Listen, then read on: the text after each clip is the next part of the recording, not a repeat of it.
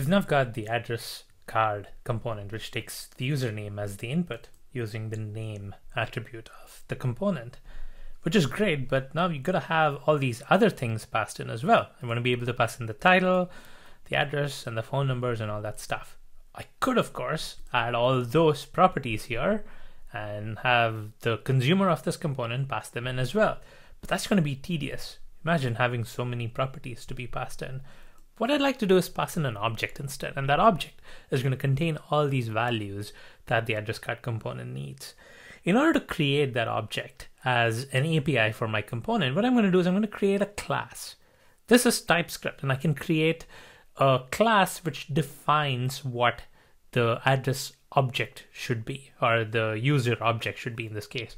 It's going to be an object which contains a bunch of properties, the name, designation, address, and an array for the phone number.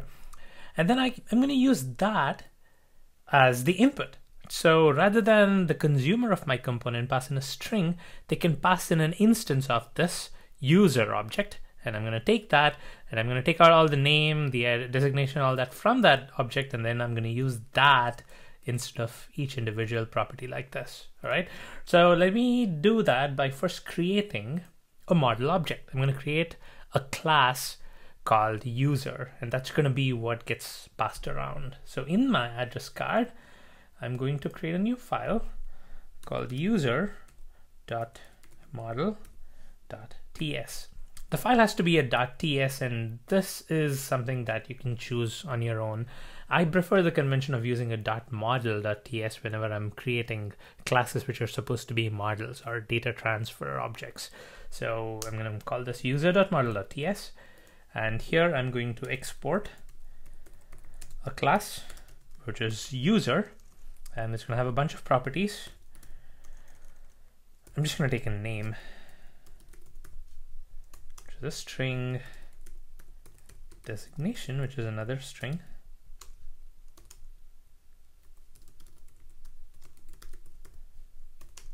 address is a string, and then phone is going to be a string array.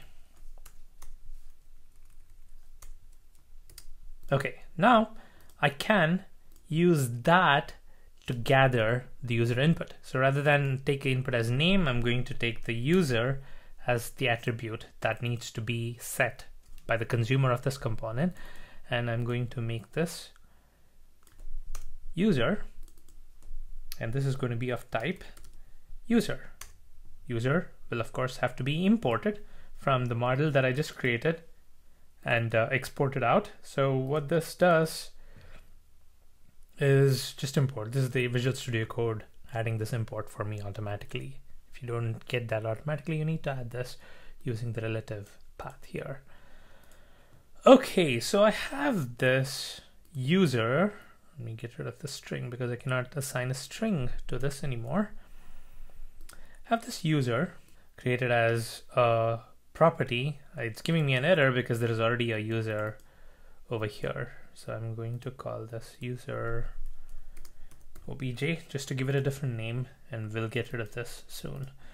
So user obj is what is going to be sent from the consumer of our component. So when I need to get the username, what I need to do is this dot user obj dot name.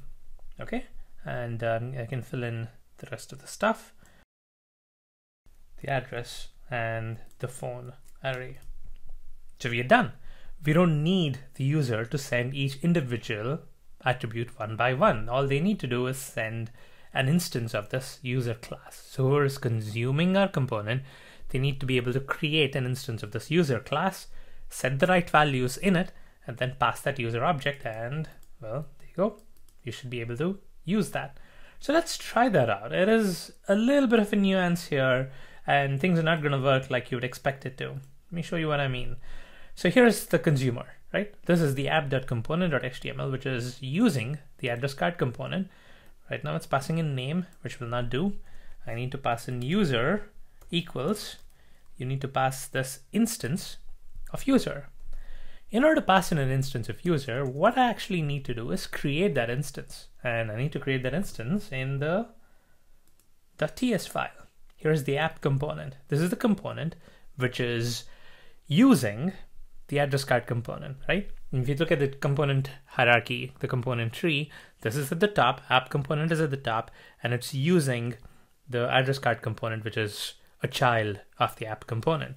So the app component needs to pass an instance of the user to the address card component. In order to do that, it needs to create that instance first. So I'm going to create that instance in the constructor.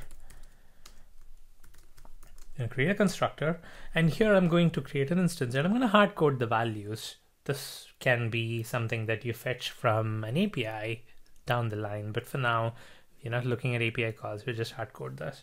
So I'm going to create a let user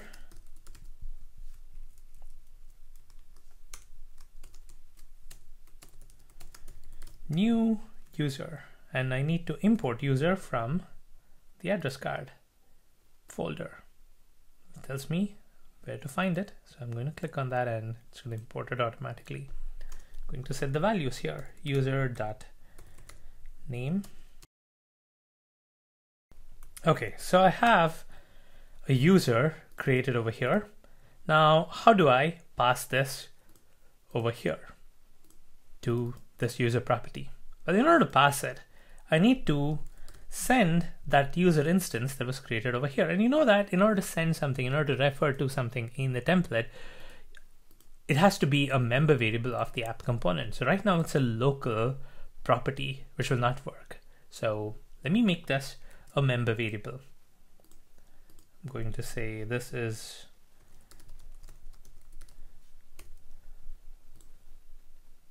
a property.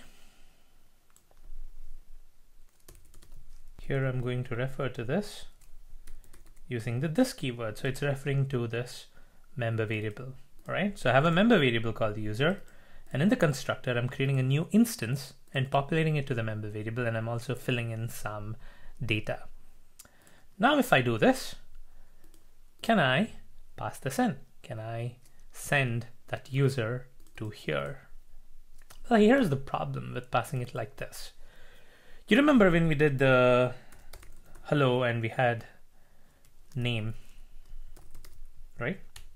We passed in some string over here. Now, what did Angular do? It took what was between these quotes and it took that value as a string and it passed that as the value, right? It wasn't doing an evaluation here. It was just taking whatever was within the double quotes and was passing that in.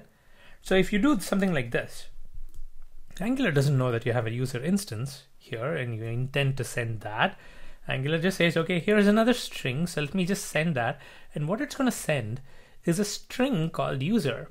That's not good. What you want Angular to do is send the member variable of that name and not the string itself. You need to tell Angular to behave differently for this value. In order to do that, in order to tell Angular to take the instance of this thing, what you need to do is surround the attribute with a box like this, square brackets, open square bracket and close square bracket. This is going to tell Angular that you're not, let me put this back to user. This tells Angular that you're not just taking the value that's in line. What you want Angular to do is evaluate it and take the member variable that this refers to. Okay, if you do this, then it's going to take the member variable here and it is going to do this. Okay, so if I press save, it loads and you get the values that the component is setting over here. I can add one more here.